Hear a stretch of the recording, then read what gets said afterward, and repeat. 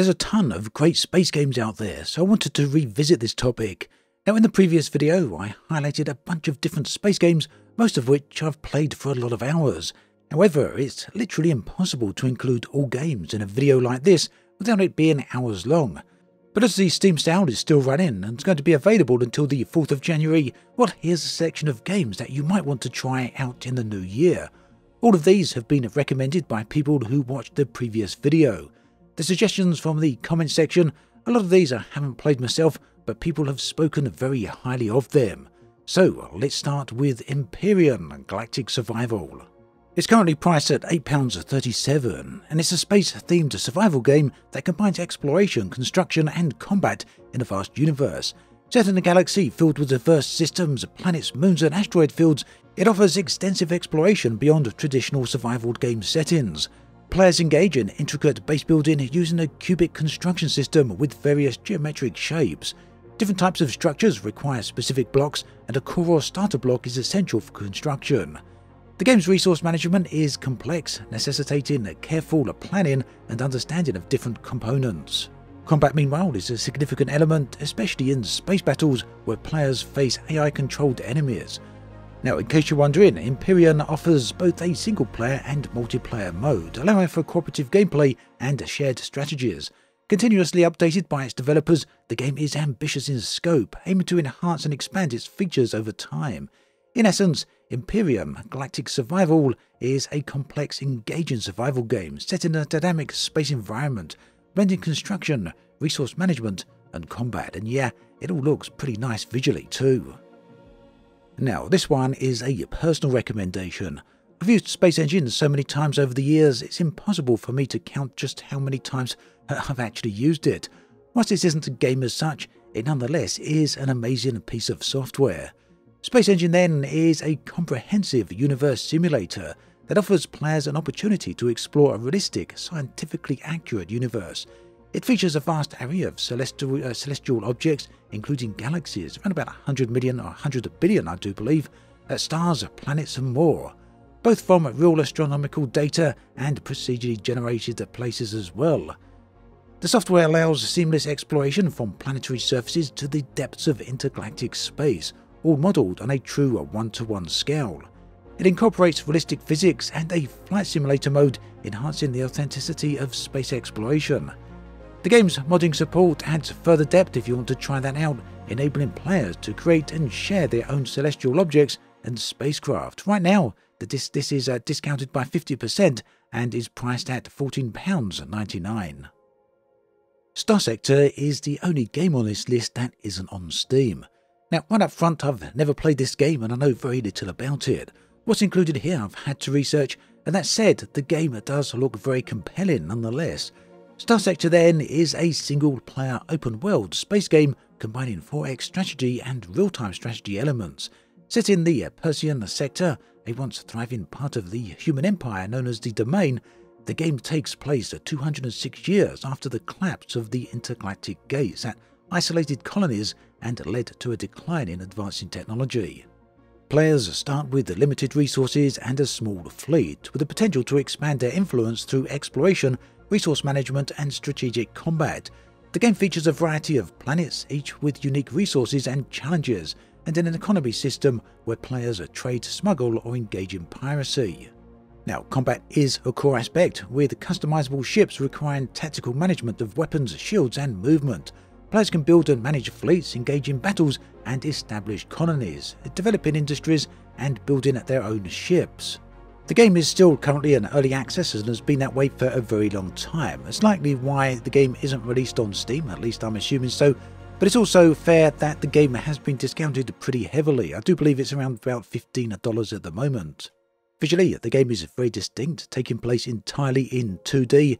Yeah, this one is certainly intriguing to say the least, and whilst I haven't played it yet, like I say, check out the comment section in the previous video and you can see this is mentioned again and again by many different people. Now, The Outer Wilds is a game that really shouldn't have been missed from my previous list.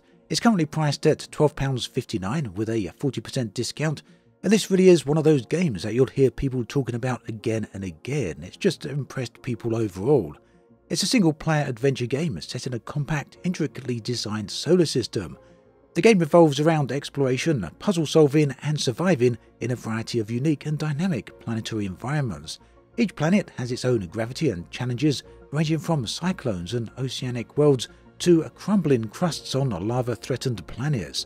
The core gameplay mechanics is a 20-minute time loop. When the sun goes supernova or the player dies, they are reset to the start of the loop. Players navigate this universe in a resilient, autopilot-equipped spaceship capable of 360-degree maneuvering. The game also features a spacesuit with limited oxygen and a jetpack, emphasizing resource management and survival in hostile environments. The player's objective is to piece together a timeline of events to prevent the solar system's destruction. Outer Worlds End combines elements of discovery, survival, and narrative-driven gameplay in a space setting. Hardspace Shipbreaker is a space-based shipbreaking simulation game developed by Blackbird Interactive, and yes, this one does have a lot of similarities in terms of visual aesthetics to the Homeworld series. Very different game nonetheless though. So players assume the role of a shipbreaker in the distant future, tasked with dismantling decommissioned spaceships for salvage. The game starts with simple ships and gradually introduces more complex and larger ones, presenting various challenges. Now, you've got to be careful when cutting apart these ships. Cut off the wrong parts and you can explode or cause massive decompression and essentially kill yourself. So pulling ships apart, you need to take things like engines, reactors and crew compartments, and then sort these salvage materials into different categories for recycling, reuse or scrapping. The game is set against a backdrop of corporate exploitation, and the game also weaves a narrative around the workers' rights.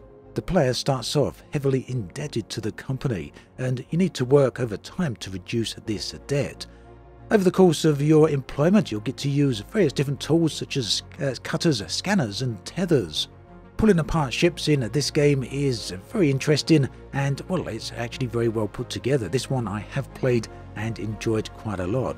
With a 58% discount and currently priced at £12.59, this could certainly be worth a look if you're after something a little different.